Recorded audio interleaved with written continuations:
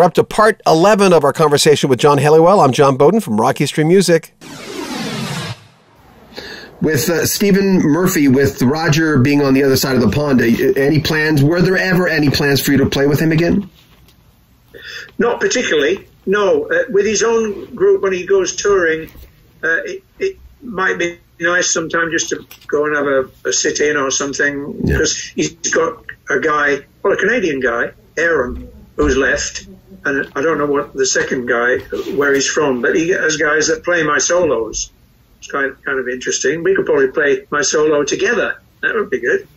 Yeah, but it hasn't cropped up just as yet. Did you improvise, since you improvised your solos all but one on the records, did you improvise as well when you played them again in concert, or did the fans just want to hear them the same way?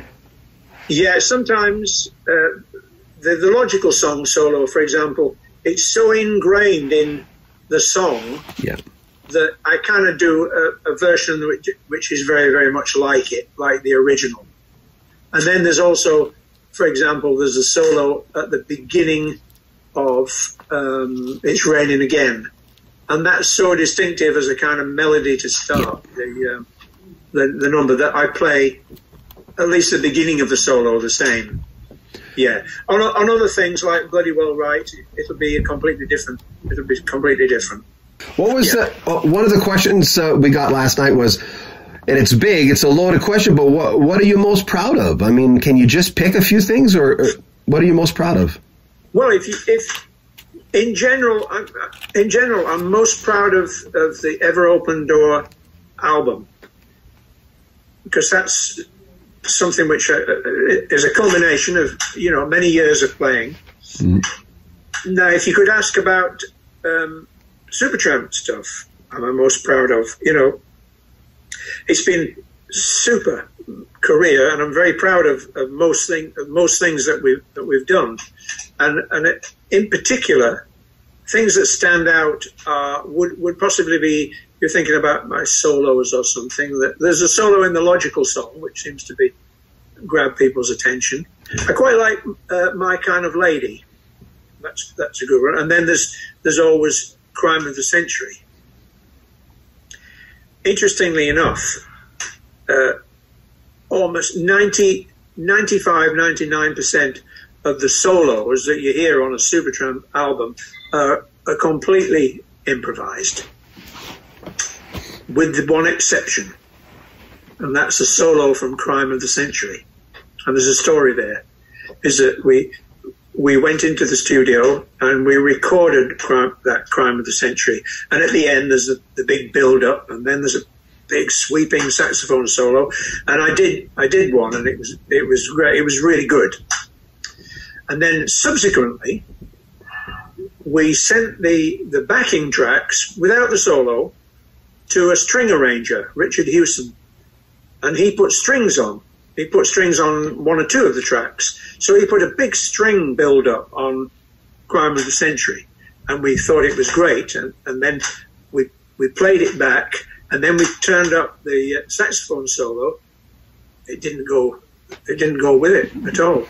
So Rick and I sort of constructed a solo to go with the group playing plus the strings. So we kind of had to sit down and think about it and try and work out something which was not completely off the cuff, but suited what was there. And I think we did a good job in the end. Thin Lizzy. So you played with Thin Lizzy?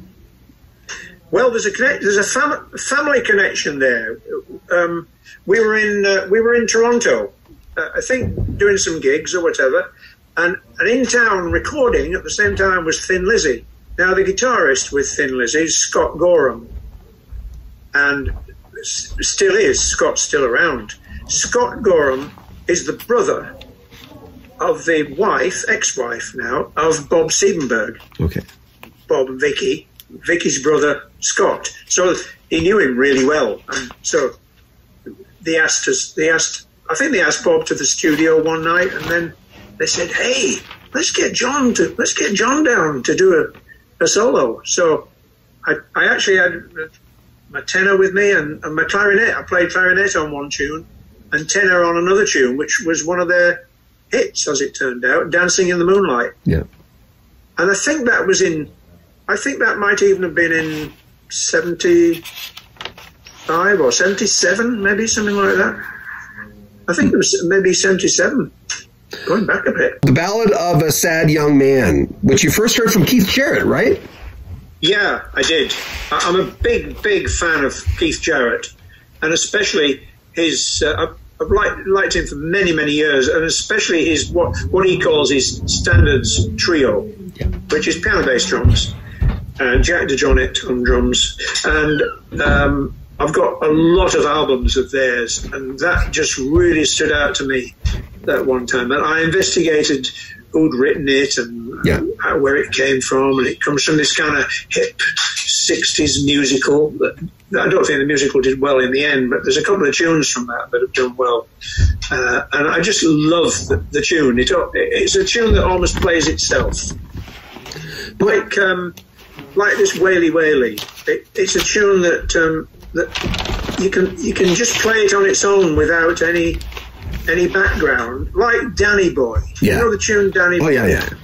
You hear people sing that without any accompaniment, and sometimes they don't even need it because the tune just is there, and it stands up completely on its own. And so I think that the Ballad of the Sad Young Men stands up on its own as well. It's a really nice number to play. There's a YouTube video, it's probably still up, of a guy singing Danny Boy in the department store, and then he has a whole bunch of his friends starting to sing the pipe. It's